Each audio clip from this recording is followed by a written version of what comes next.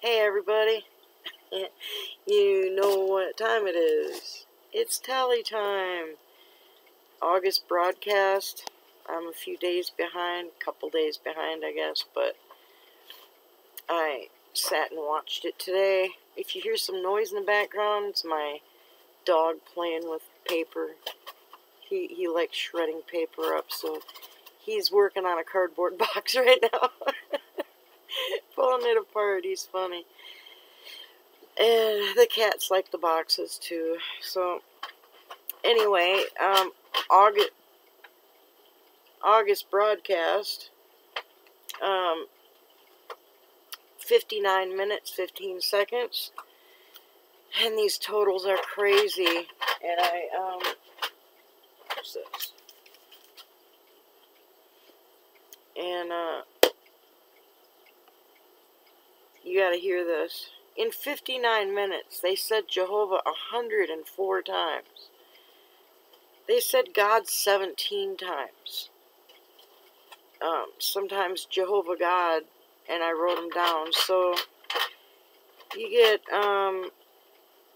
total, if you total God and Jehovah together, that would be 121 times in 59 minutes.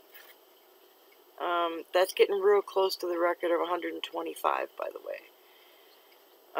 Jesus 5 times. Satan 10 times. But they also said the wicked one 5 times. And so since Satan and the wicked one are the same thing, you get a total of 15 for Satan, which that's really bad because Jesus only got 5. And that disappoints me. I don't like it when they mention the evil one and Satan more than they mention Jesus. And of those 5 times they mentioned Jesus, a couple of them were only because they were saying, well, Jesus says, and then they'd read a scripture where he said something, but they weren't really talking about Jesus. You know, like I say, that's like talking about Jesus in passing, you know? Yeah. So, I was disappointed in that. Yeah, that was bad. 15 to 5, only 5 for Jesus? Nah, that's not good. He said the governing body once, the truth twice, and I already told you 17 for God. So, you know, God and Jehovah, I mean, they were saying Jehovah God a lot, and I didn't figure out how many times a minute that is, but for 59 minutes, which is just shy of an hour, so that's like 2 Jehovahs a minute. You know, how many times does a normal person say Jehovah during the day? I don't think very many.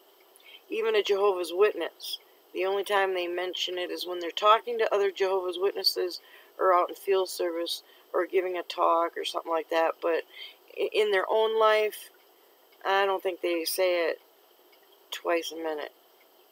I don't think so. And one thing, they had a little part on there of Tony Morris gave this little talk thing about prayer. And he was saying that he hears prayers and that God hadn't delegated anyone else to do that. But I disagree. Because Jesus was given all authority over heaven and earth and things under the earth and everywhere. He's given all authority. And Jesus is our high priest. So when we pray to God, we're praying through Jesus.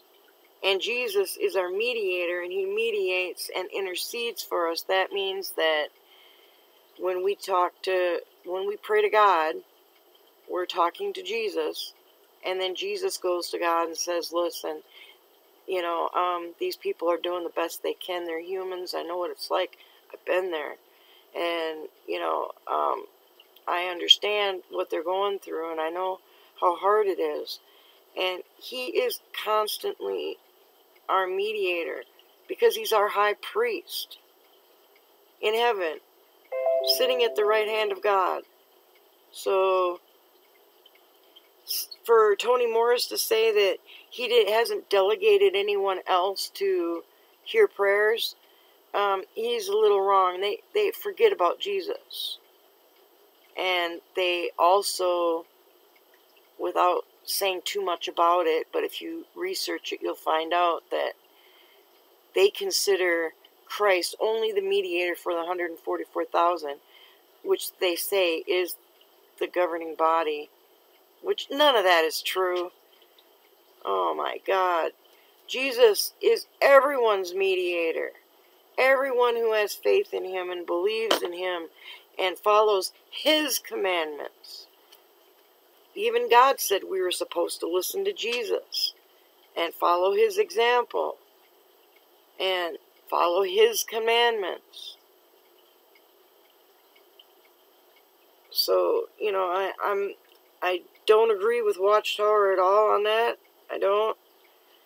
And I think they're misleading a lot of people and causing people a lot of unjust pain and misery. You know, when they belittle Jesus like that, you know. Don't do that, Jehovah's Witnesses. Come on. Jesus died for you and me and everyone that believes in him. So don't fall for that Watchtower stuff.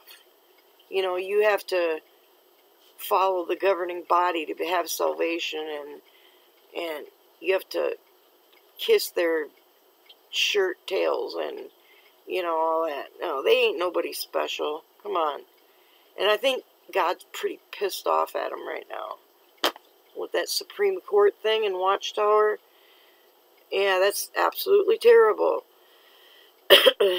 If you don't know about it, Google it. Find out what JW versus the U.S. Supreme Court, Watchtower Bible and Tract Society, is getting in a lot of hot water for not obeying court orders. You know, they tell their members that you're supposed to obey the laws of the land, but they won't. And they don't.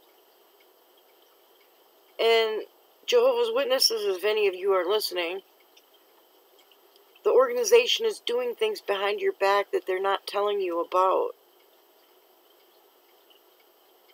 They're lying to you by omission. They tell you that they've won all their court cases. No, they haven't. They lose court cases every month. They pay out millions and millions and millions of dollars to people who've been sexually assaulted by people that they leave in leadership roles inside the congregation. And knowing that they are child abusers and sex abusers, they leave them there. You know, that's just not right. But, you know, I just get perturbed with Watchtower all over.